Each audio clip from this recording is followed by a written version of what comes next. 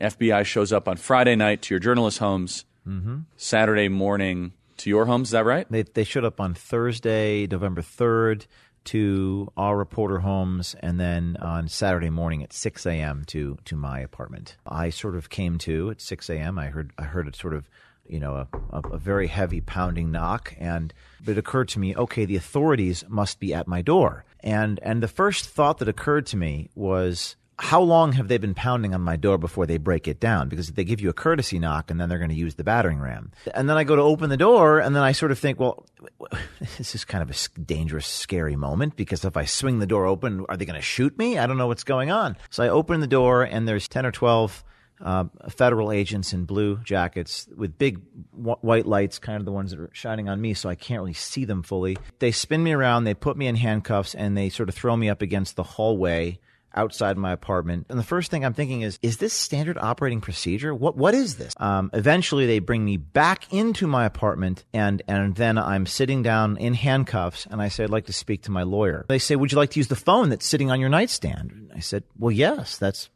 where my number in my phone is. As soon as I'm done finishing that call, they snatch the phone out of my hand, thus giving them access to my phone because I'd entered my password. So it was basically, I guess, a ruse in order for them to have access to my phone. So it's conceivable that if you wouldn't have made that call, they might not have access to your phone. It's conceivable. What happens after that? They take the phone. They say, are you going to behave yourself, et cetera? I'm paraphrasing these agents. There were about 10 or 12 of them. All wearing masks. Westchester County. They had vests on that said FBI, jackets, FBI. And finally, they do this, search my home for 2 hours. I have a, 2-bedroom apartment.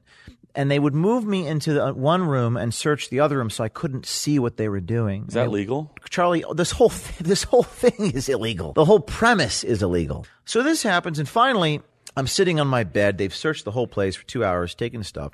And this lead agent, Tony, says, you have any questions? And I almost said this, Charlie. I did not say this because experience has taught me don't speak to federal agents without an attorney present. I guess he could hear me say it even though I didn't mouth the words. And I said, you ever raid a reporter's home before, Tony?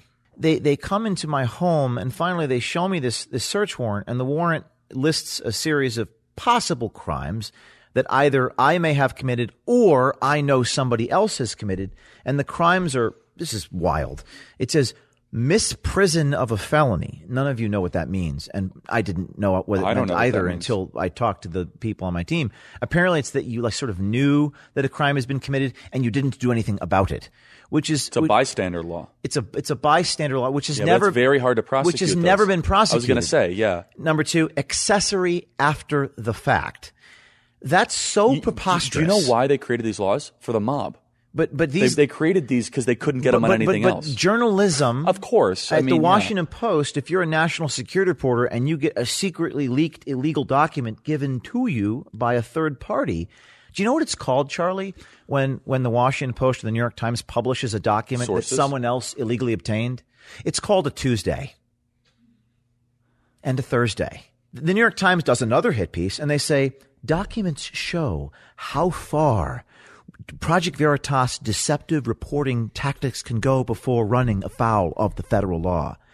What a way to word that. Documents show how far they could go before running afoul. Do you know another way to say that? We check with lawyers to make sure everything we did was legal. But do you see how they worded it? Yeah, of course. I know. I read the same article. They use language in a manipulative. They use innuendo and supposition to make some. It's almost like you have to twist it. You have to put it through a filter to understand what they're actually reporting. Do you regret not moving Veritas out of New York?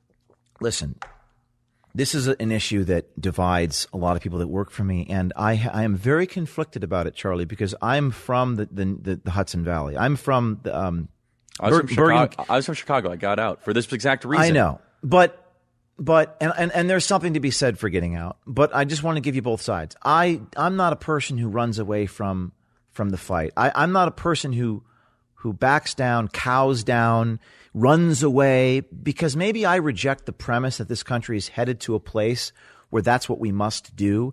And maybe I'm a person who rather die on my feet than live on my knees. And maybe I'm a person who I'm fighting these battles with the New York State Supreme Court, special masters in the Southern District. I'm fighting in places where I'm fighting for principles in those places. And I think it's my imperative to do so. So I'm conflicted. And by the way, home is where the heart is. I grew up in, Bergen County, New Jersey, and Rockland County, New York. So that's where I'm from. I hear you. It's just it puts you in a whole different legal world. You know that. I understand. NRA went through the exact same thing. Right, and I get it, but I actually do think that Veritas is so clean and so ethical that if they want to put me in jail for doing my job, I say let them. Okay. How are you holding up with all this? I'm doing great. I have a great team, many of whom are here. I know you like to call them the entourage. They are. Oh, James, come on, look. It's a football stadium. Last time you gave me a hard time, I did give you a hard time. You like to give me a hard time sometimes.